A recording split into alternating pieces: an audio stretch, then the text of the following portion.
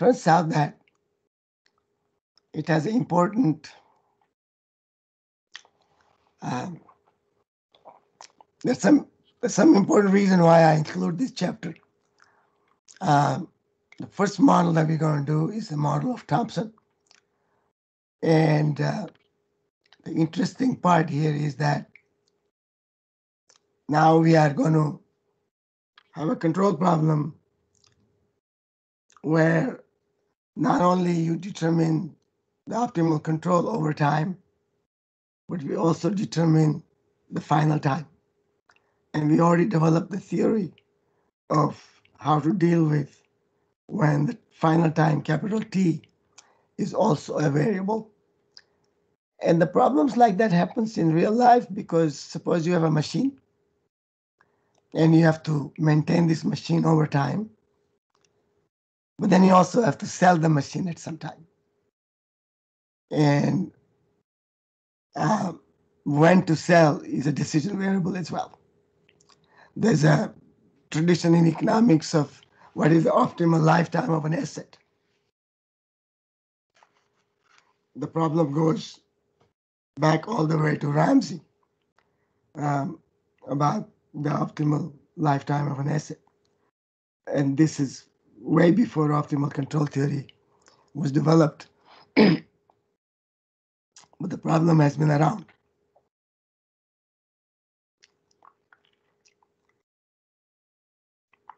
Um, there's a survey, there are forest management problems, and there are advertising copy management problems of this kind, where you have issue of finding a control as well as the lifetime of the problem. Okay. This particular model that Thompson developed has a little bit of a history. It turned out that when Pontryagin book came out, some of the people decided that they want to learn this book. So at Carnegie Mellon, this responsibility fell on Jerry Thompson, who was my supervisor. Not at the time, it's before my time. And what Thompson did was he will read the book chapter by chapter, and he will give the lecture to the Carnegie Mellon faculty and PhD students. And during the first batch of this course, everybody was required to write a paper. And those papers are all published. Thompson wrote this paper. As a teacher of the class, he wrote this paper, and that's published in Management Science, and we're going to cover that right now. Another professor who took that course was, the other two professors who took that course is Kamin and Schwartz. Mort Kamin was an economics professor, moved to Northwestern, recently passed away. His co-author, Nancy Schwartz, was also an economics professor. Bob Lucas wrote a paper on research and development that was published in one of the economics journals. He went on to win the Nobel Prize. He went to University of Chicago and won the Nobel Prize in economics. There was another student named Bertil Näslund who went back to Sweden. He wrote a paper also on machine replacement that was published in Swedish Journal of Economics. And I visited Näslund in Sweden many years ago. And later on, Näslund became the chairman of the Nobel Prize Committee. And during this period, one of the Carnegie Mellon professors named Herbert Simon, who you may probably know, is called the father of artificial intelligence. He was not quite an economist, but in some sense he was. And During this time, when Naslund was chair of the Swedish Royal Commission, and Herbert Simon actually got the Nobel Prize during this period. So, there is some connection sometimes, which helps. Life is not completely fair. I wouldn't say that Herbert Simon should not deserve the Nobel Prize. He's probably one of the smartest people that I know. Um, and he probably deserves more than one Nobel Prize because he was a person who made enormous contribution in not just one field, but in many different fields. And he was also part of this course. We remember Holter-Modigliani-Muth-Simon model in chapter 6. That Simon is the Simon that I'm talking about. Okay, so that's a little bit of history, and that's related to this problem. T is the sale date of the machine to be determined. Rho is the discount rate. XT is the resale value of the machine in dollars at time T. We begin with X0. UT is preventive maintenance, means over and above the minimum required necessary repairs. Sometimes you have a minimum requirement that you have to do it. There's no optimality associated with it. But anything above that, you can decide to do or not do. And whatever you do has effectiveness. So GT is the effectiveness of your maintenance. It's a very simple model, but interesting. DT is the obsolescence function at time T. This is because the machine depreciates. Later on, I developed a model based on this model where I decided that obsolescence is really what it is, not just depreciation. It also means that technology of the machine is changing. So the machine is becoming obsolete, and you may buy a new machine before that old machine is no good. This happens in computer time period when computers were developed, and we bought computers even before the computer became non-functional, because the new computer that came was so much more powerful that what you had was not good. If you ever came to my office, down below my desk is my first computer. That was the first IBM PC that came out in the field. I bought one of the first computers, and it's still there. I don't know if it's probably working, but it's with a single-sided floppy drive, and within a year of floppy drives, they came up with double-sided floppy drives. So I bought double-sided floppy drives. I think $750 each, quite expensive at that time, and double-sided of it.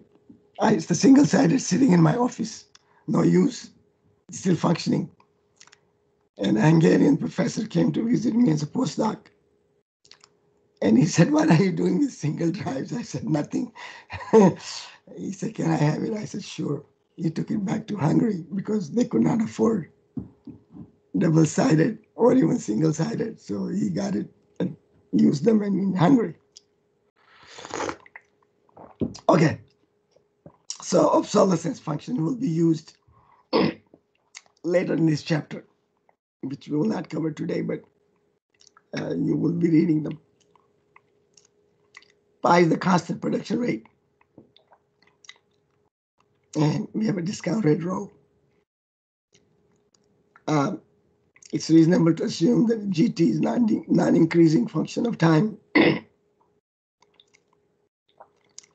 which means that the maintenance effectiveness goes down over time. And dt is non-decreasing means it increases over time. You become more and more obsolete. The maintenance can be bounded between 0 and u. So I is the productivity of the machine per dollar of the machine value.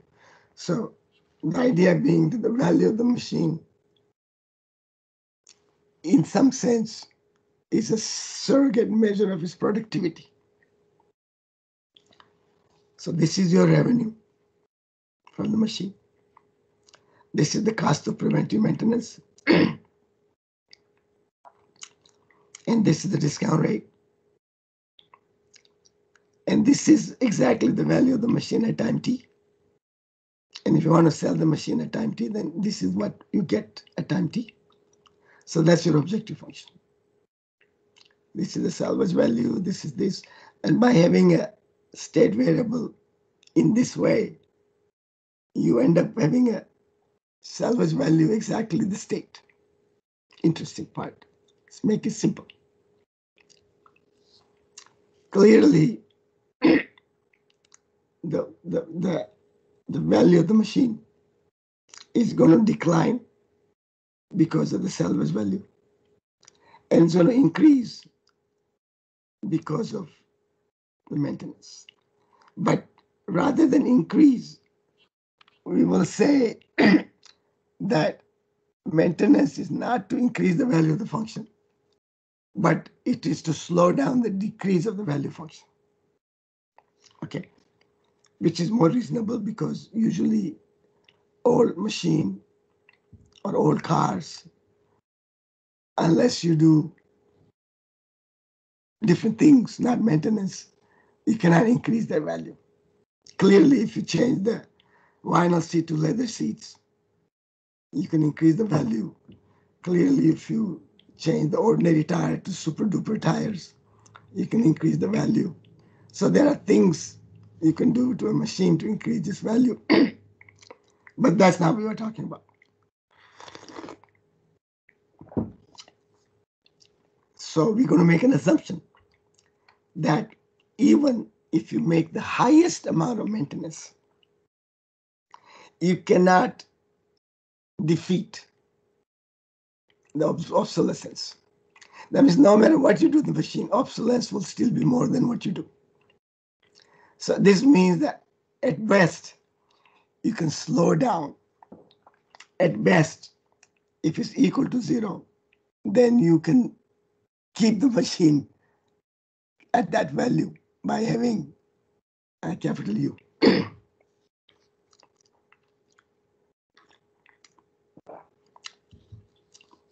I think this problem, a source of many other problems that came, interesting problems, including one or two in the same course. And we'll talk about that. I covered at least one problem from that course, two now, that and one more later. And when I was a student, I also extended this problem, and that would be the third one we will cover in this chapter. So we'll cover three machine replacement problems in this chapter. And each one has a lesson which is different than the previous one. So I've chosen that to give you a certain aspect of the problem. And I will tell you a little bit more about that. Okay.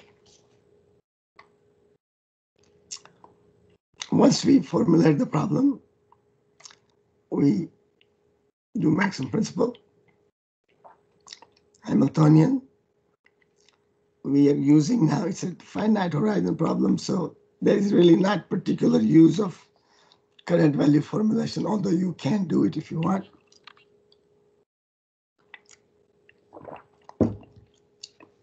We're doing the present value formulation.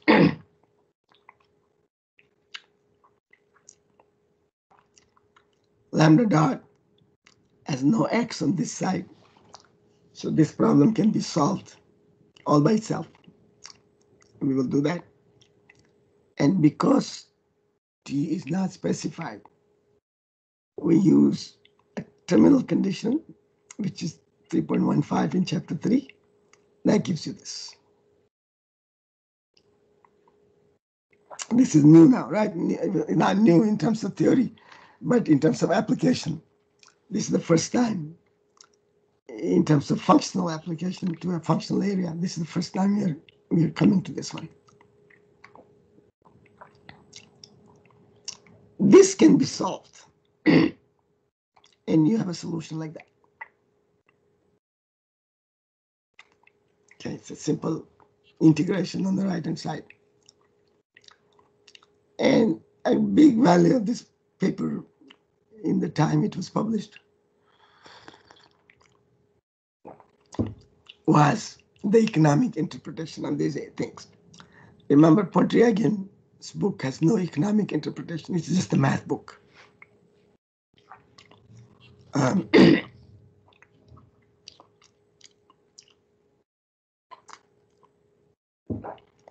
have a, did I tell you the story? I have a signed copy of the Pontryagins book, signed by Pontryagin, whom I met on an airport in Vienna, flying to Kiev. And I was also flying to Kiev in Ukraine, in the old Ukraine. Now it's new Ukraine, same thing. And I asked Pontryagin to sign the book, and he gives the book to his wife, and his wife signs it. So I had a book signed by L.S. Pontryagin, who signed was his wife. Okay. I'm told that Pontryagin was blind since the age of 2 or 3 or whatever, and he never signed his own checks, I was told. So he's going to sign everything that he signed was his book, his wife's signature. Okay, the lambda t interpretation. It gives, in present value terms, the marginal profit per dollar gain in resale value at time t. Remember now, the state is resale value of the machine. This is the state. This. And if I increase the resale value by $1, that is the increase in the state variable. So if for some reason, if I can increase the state by $1, what do I get? If my beginning is x0, let's say 5, and if I change it to 6, what is the objective function value? Well, the objective function value will change by lambda, right? Lambda is our shadow price. So the first term, because if I increase the value by $1,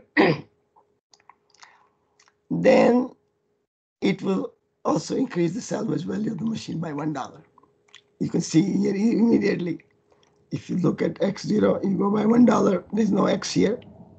So this x0, at some time, xt will also be there, but its value at time t is going to be exactly this, e to the minus rho times t. So the first term represents the present value of the $1 of additional salvage value at t, brought about by $1 of additional resale value at the current time t. So if I increase the current resale value by $1, let's add $1 to the machine, and immediately the machine becomes $1 more valuable. I didn't mean just attach $1 on the machine itself, but you somehow do something by using that dollar to increase the value of the machine. Of course, if you put $1 on the top of the machine, it will increase its resale value, but it will not increase its productivity. But we mean by increasing resale value, not just attaching a dollar bill to a machine. Okay, so that's what you get. But because the machine is $1, it's going to give you high product. And that is at the rate of pi. So I get pi times $1 product from now small t to capital T. and I discount that with rho. So if you can take the $1 product pi, go from t to small t to big T, and discount it by rho, you get exactly this. Pi times divided by rho times this. So this is exactly the value of X additional dollar resale value to you. This then gives you the second part.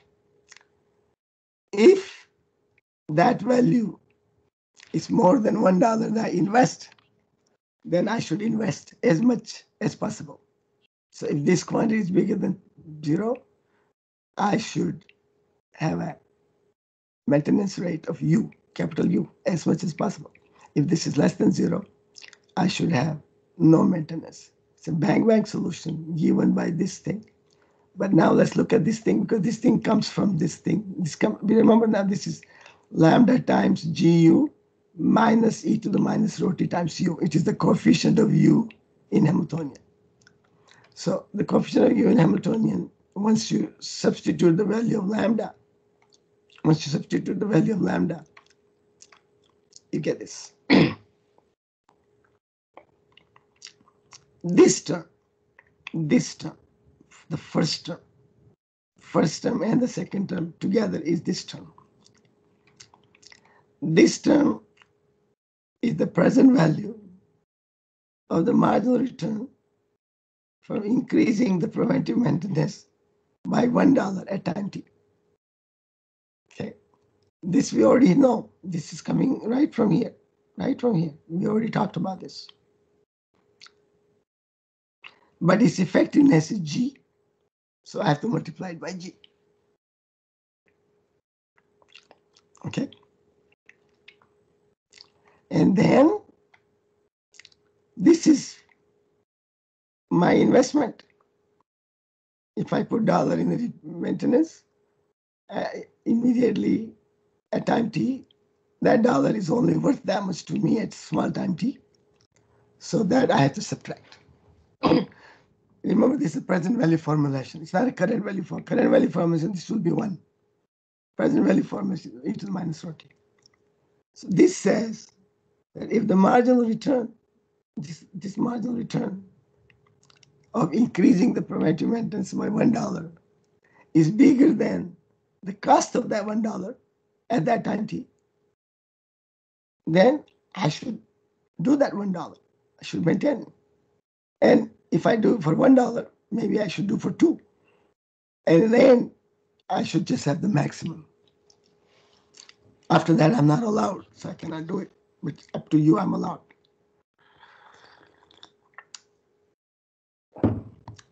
So we have a very, very clean interpretation. The rest of the paper tells you 2 things. One is, what is the characteristic of the solution? And the second one is how to find T.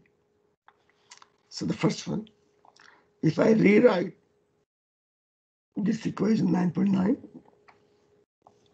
the term part, I get this. We can conclude that the expression inside the square bracket of 9.10, which is this part, is monotonically decreasing with time t on account of the assumption that the pi rho is bigger than 1. Because pi rho is bigger than 1, then this is positive.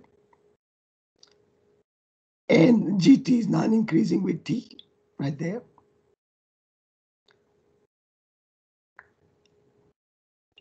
It follows that there will not be any singular control for any finite interval of time, because it's strict changes in time. So this function cannot have a singular control for more than one point in time. So we can ignore it. And since this is 0 for all t, we can conclude that the switching function can only go from positive to negative. So what Thompson is saying here, that the control in the lifetime of the machine will never go from 0 to U, only go from U to 0. So the solution can be either all U, or could be all 0, or could be U and then 0. All of those three can be written as this way. I can write all three of those like this. That means up to first TS, the control is U. Then after the switching time, the control is 0. Notice that if it's all U all the time, then we can just keep TS equal to 0. No, if it's all 0 all the time, we can have TS equal to 0. If it is all U all the time, we can have a TS equal to capital T. So by having TS either 0 or T or in between, I can characterize the solution by 9.11. So we need to find TS. Where is the switching point? Well,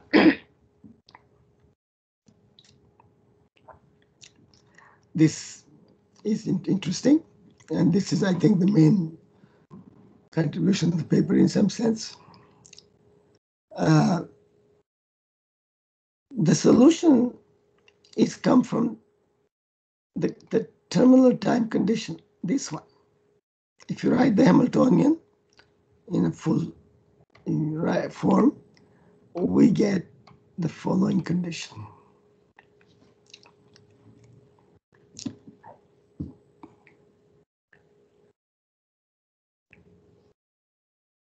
Okay?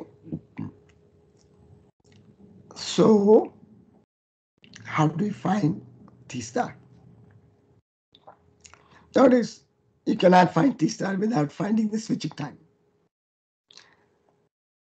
So, the interesting part of this paper now is that switching time and the optimal T star has to be found simultaneously.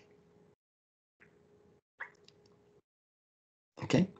You just can't say T star without finding TS or vice versa. You have to have simultaneous solution of those. So this is where the paper talks about certain things. So let's continue. Which means that we need to somehow find this condition. And remember, if the switching time is before T star, that means the control changed from U to 0. Then you know what X. So what we're trying to do here is this. We're trying to say that if TS is less than T star, which means the control switch from capital U to 0 before final time, then the final time control is 0. Final time control is 0. If that's the case, then by this condition, this is 0, this is 0, and we get X star T star equal to this. On the other hand, if TS is exactly equal to T star, then U star T star equal to U, and by putting in this capital U for U star T star, I get this. So you can see, depending on where TS is, capital T star has a different formula. That's what I mean by simultaneous. You can't do one without the other.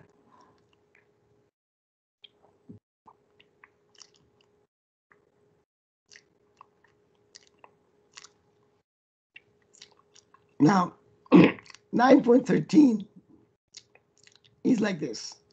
dt is non-decreasing and gt is non-increasing and xt is non-increasing because we know we cannot increase the value, we can only slow down its decrease.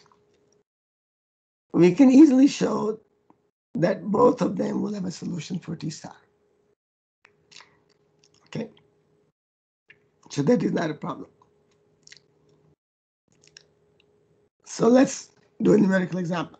So this is this to say that by having this and this, and by showing that each one of them will have a solution, we can find in any given example both values. So the next part of the paper is just give one example to see how you can do it, and you can sort of see that you can do that in every example you want. So this is the example Thompson gives you. And for this example, 9.3, which is the state equation, becomes this. Initial value of the machine is 100. And TS condition is nothing but the condition in the switching function to be 0.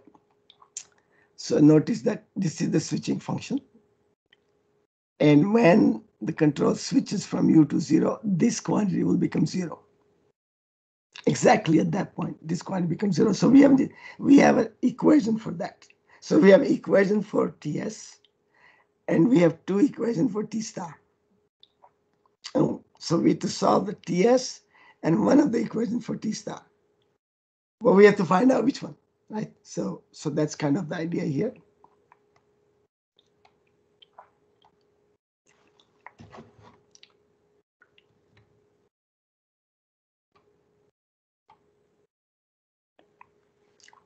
So this is this TS, but this also involves T. And of course, that T will be T star eventually. But which T star? This one or this one? Okay, so let's go to the next one. If we can prove that the solution of this TS is strictly between 0 and a T, in the open interval 0T, then it's an interior solution. If TS is the interior solution, then things are easy. If it is not, then we need to do something else. But doesn't mean it's difficult, but we just have to take care. So substituting the data in 9.16, we have this, which simplifies to this.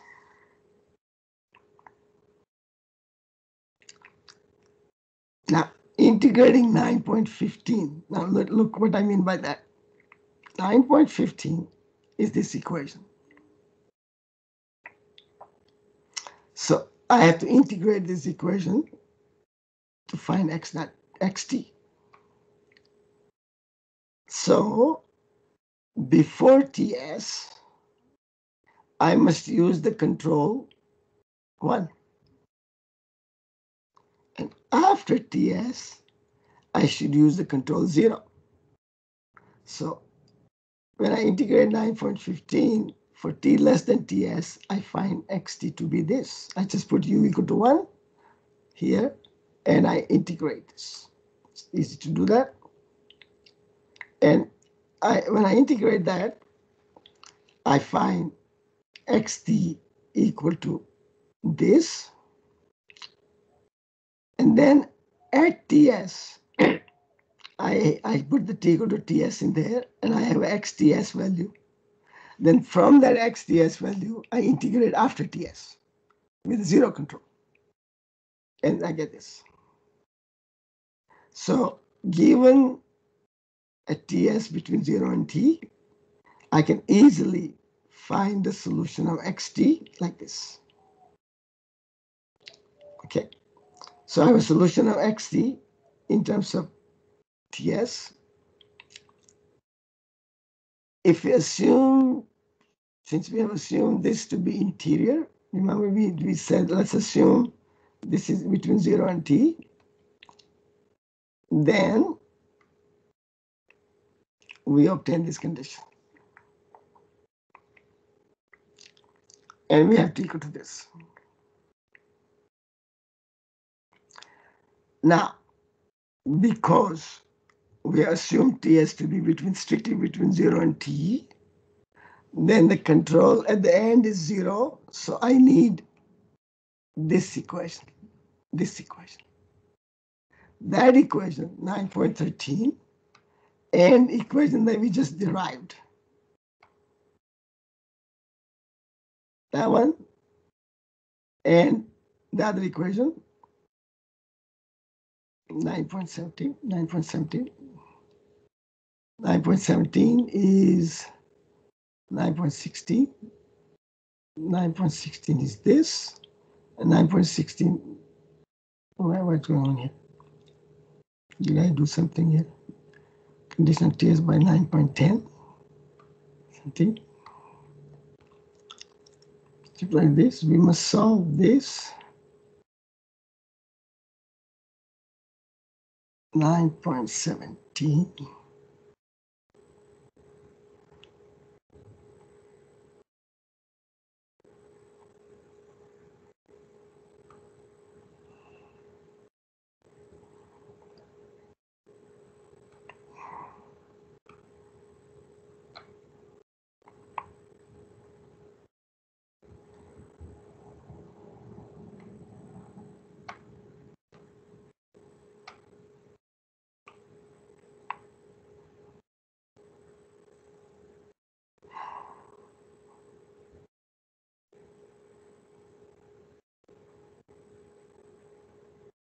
Is it the same as solving that one? Oh, we have to find this value. Oh, yeah, I'm sorry. You have to find this value, which comes from here, which actually comes from here as well as here. And that value and this equation, they have to be solved something. I may have to write a little bit more to involve 9.13 in there, so make it a little bit easier to follow. And then, Kushal, can you make a note of that, please? So we have then find a solution of this, which is by substituting one from the other, I can find TS, because the two equations, so in order to solve that, one can eliminate one variable from the one and solve the other, and then once you solve for TS, you solve for T. So this is a transcendental equation, so you need to write a binary kind of search. So binary search gives us this equal to 10.6. And this is certainly between 0 and 34.8. So interior solution works, and we have a solution. So we have a solution which says that problem machine should be sold at 34.8 time units, and it should have a U control, full control up to this point, and then 0 control after that. When you do that, the value of xt will go down like this, resale value, which will be a little bit slowed down because of the maintenance U. And after that, it will go a little bit faster all the way up to here. At that point, we sell the machine. So this is the solution of the problem under those conditions. And question then is, what if I give you a problem where this does not satisfy our supposition? Okay. Then we need to follow the procedure outlined earlier in the section, and this will result in either TS0 or TS equal to T. If TS equal to 0, we obtain T from 9.15, 9.18, which is exactly what we have here. If it's the other way around, then we need to substitute X into 9.14. So this one means TS equal to T, and we have to go to the condition 9.14, which is this one. So the other one was based on 9.13, but we should write that clearly at one place or another. So now we need this guy. So it's a little bit of a trial and error, and you can get to that one. I believe there's one exercise in the book that gets into this, and then you have to do that.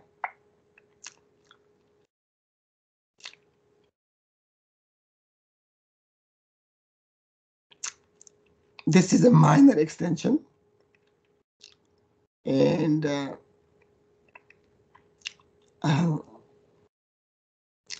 I decided that this kind of maintenance is not so common.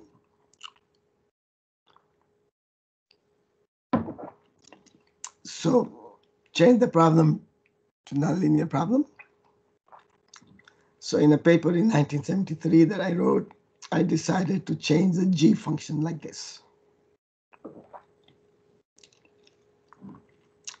Once again, G is not decreasing and concave. This is what my assumption is. And just so the problem is simple, I assume T to be fixed. I add G to be strictly concave. And I make some assumption on G sub T as well. My purpose was to apply the maximum principle and show a control that is maybe more interesting to than the Thompson solution. So now what happens is that when you have the Hamiltonian and you set it equal to 0, you get a solution here. It's not bang bang anymore. The bang bang is replaced by 9.22. And I get U0T. And in my paper there, I want to find out what this looks like and what the optimal solution looks like. So the first thing is what happens to this guy. So you can sort of say the following. How does U star changes? I have to find in the derivative of this solution U0T. Because U star T is going to be either this or this. It's a SAT function.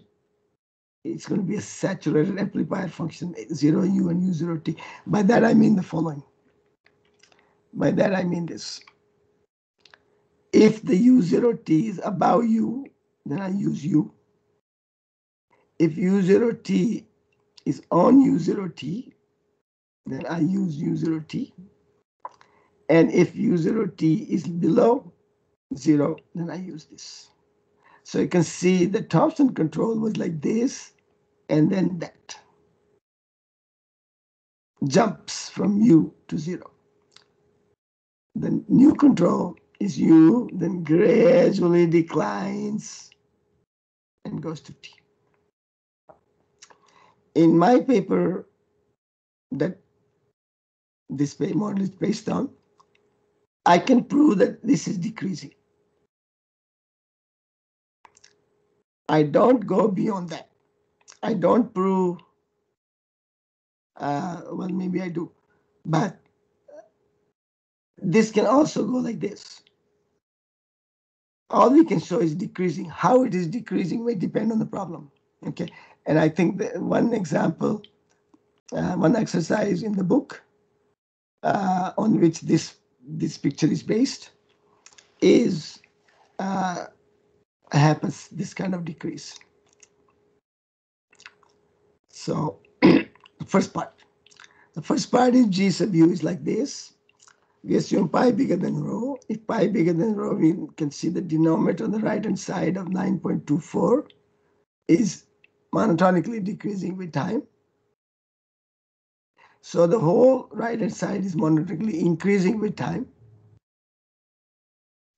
And if I take the time derivative of this, we know that this is increasing with time. So if I take the derivative, this is interesting now. If you take the derivative of this, I know that time derivative of this is bigger than 0. But the time derivative of this is exactly this. I take the GUT, I take the derivative with respect to t, then I take the derivative with respect to u, and take the expression u0 dot t. I assume this to be, this I already know is bigger than 0 by this argument here. And I have assumed something about GUT. You can see this is important here. I assume GUT is less than 0. Depending on what you assume there, it may have a different solution. I assume this to be less than 0. So this is less than 0. So this becomes on this side. And since this is less than 0 and GUU is less than 0, you can easily see that U0 dot is less than 0. It can be more complicated depending on what this is. This is less than 0, so we know that. This can be positive, negative, and so depending on that, what happens to this side? This side is 0 minus GUT. GUT is less than 0, so this is continue to be positive in our case. And because this is negative, U0 dot is less than 0. This positive, this is negative, so this is less than 0. If this goes on this side and this becomes negative, then this is different part. But anyway, under our assumption, we can prove that. But we cannot prove the second derivative of U0 dot, which would give you whether it goes this way or this way. So now we have a SAT function. We can find T1 and T2, and we can have this one, and we have solution like that.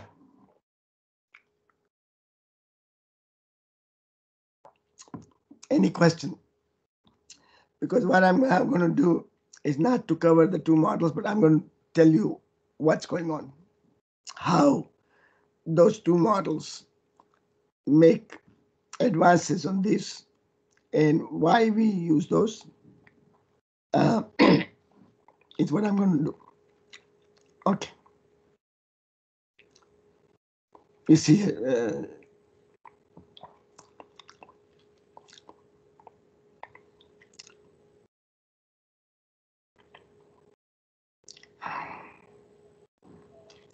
okay.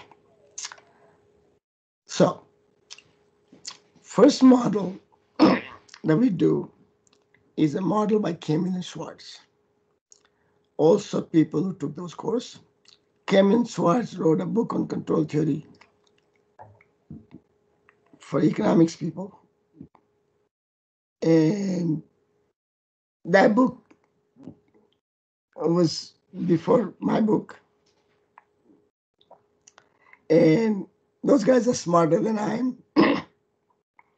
They modified the book several times. Whereas my book, I wrote in 1983, and I modified. The second edition was 2000,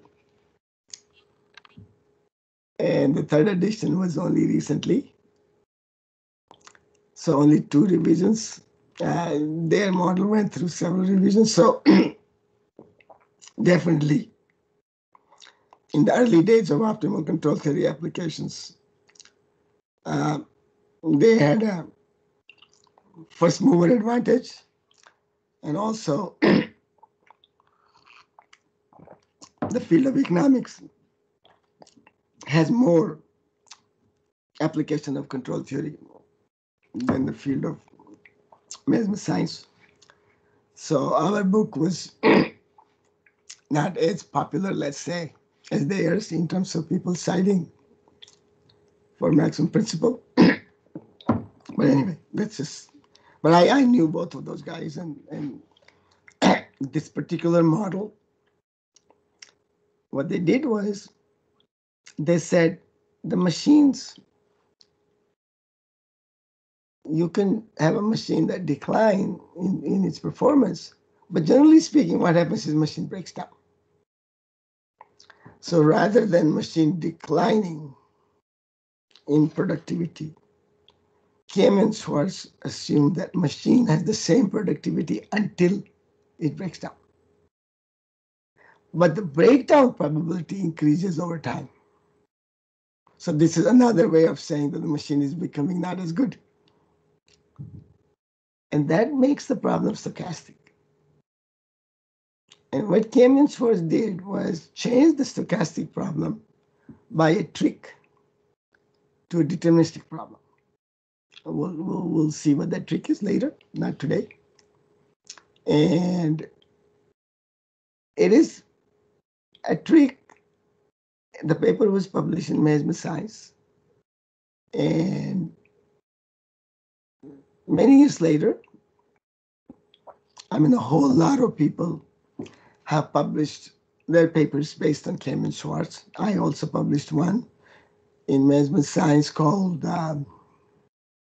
How Should a Shoplifter Optimize His Shoplifting, given that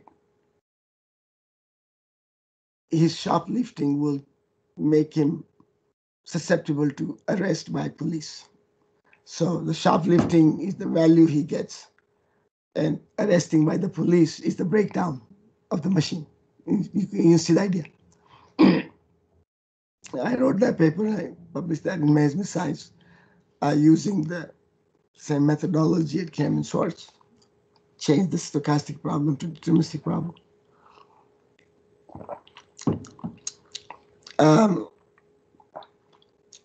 I wrote my biggest claim to source of kind of thing is that I got this idea that this is another way to interpret the machine replacement problem in the middle of the night. And I thought I may forget what I do in the morning. So without switching on the light and whatever, I scribbled on a piece of paper what I thought in the night. And literally next day I finished the paper and I submitted to Management Science. There's a little story after that, but Management Science published the paper. And so this was one of the first paper that I wrote, not the first paper, one of the paper that I wrote like literally in a day or less, or a day or more maybe, but anyway, many other people wrote papers after my paper on thief and shoplifting thing. You will see some stories somewhere in a book. Many years later, Ben Susan and I come back to the same problem, and we formulate the problem as a proper stochastic control problem without a trick. And of course, we get the same solution, but our solution is a proper solution. And it justifies the trick, because trick doesn't 100% tell you that it is the right way to do it. And I sent my paper, Ben Susan, I sent my paper to Mort Camion. And Camion wrote me a letter saying, I'm glad to know that my paper was correct, or at least the solution was correct. Just imagine if that solution was wrong, and every one of us who wrote the paper subsequent to that paper was all wrong, which would be a terrible disaster. But anyway, so it's a nice problem with a trick that changes the problem from stochastic to deterministic, and it's rather interesting. Bob Lucas wrote a paper on research and development where you put some money in research, and all of a sudden, something happens. The research gives you some product, which is something that you can sell. And that was a paper published in Econometric or someplace. And I told you he was the one who got the Nobel Prize. Not on that paper, but regardless. So, okay, this is the story of this one. So we'll cover that. I do want you, when you read the book, I do want you to really, really carefully read this. I have spent a huge amount of time on interpreting this terminal time optimality condition. You can see the interpretation go from here all the way to here, all the way to here, and all the way to here. It takes 4 slides for me to interpret that. It's by looks of it, this is a very complicated condition. But when you provide the managerial interpretation, it becomes more transparent. So given that our field these days, everybody's looking for managerial insight, and people publish the papers because they want something counterintuitive. Counterintuitive means it is intuitive until you find out the interpretation. Because once you find the interpretation, it becomes intuitive. If it's counterintuitive, it's going to be wrong. But it is because immediately we feel it's counterintuitive. And then we go into details of it. We find why this result happens. But once it happens, your intuitive is sharpened. And with the sharpened intuition, it's no longer counterintuitive. So somehow or the other, our field seems to be very, very obsessed with such counterintuitive insights that allow you to say, oh, I did something counterintuitive, but in the end, it is intuitive. Okay, so this is a good lesson for you to see how you can drill down to, it's not always possible, but when it's possible, it is worth doing it. So this is, please read it so carefully because it's a lot. The second model that I'm kind of proud of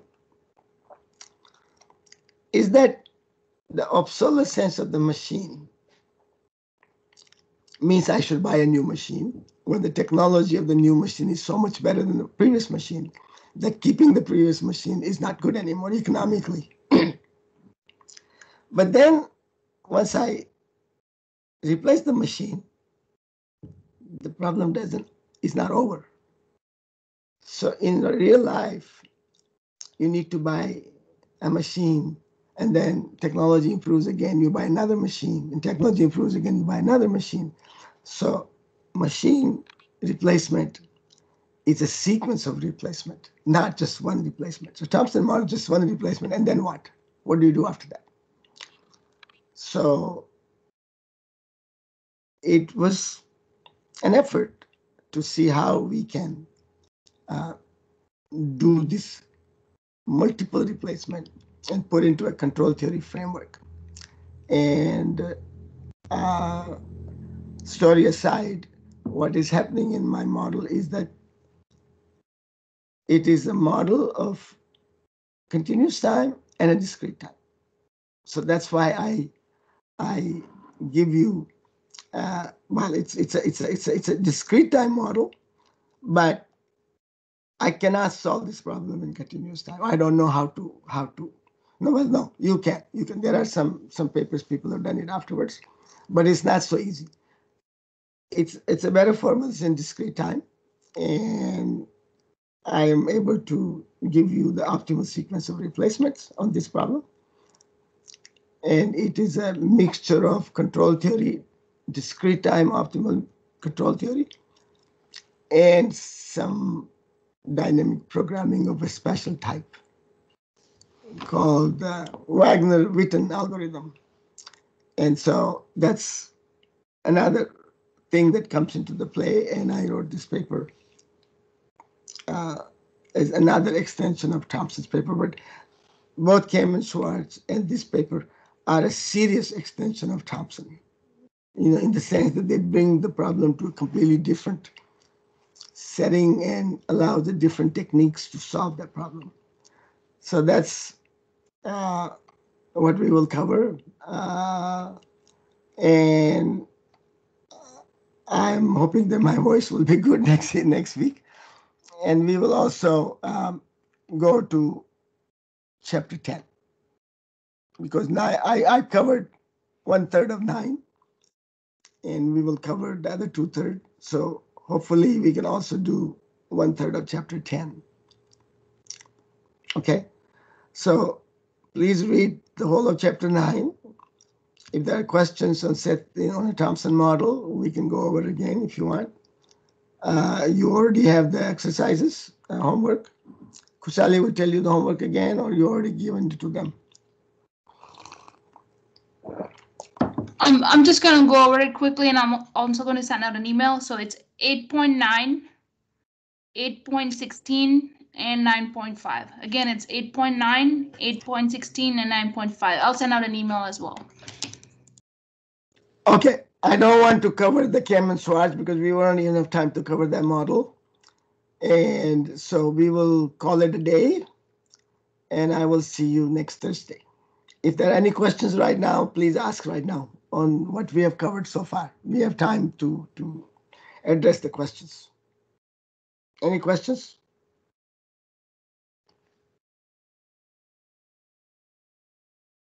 No questions? Okay, we'll see you next Thursday then. Thank you, Professor. See you next week. Yeah, bye-bye. Thank you, Professor.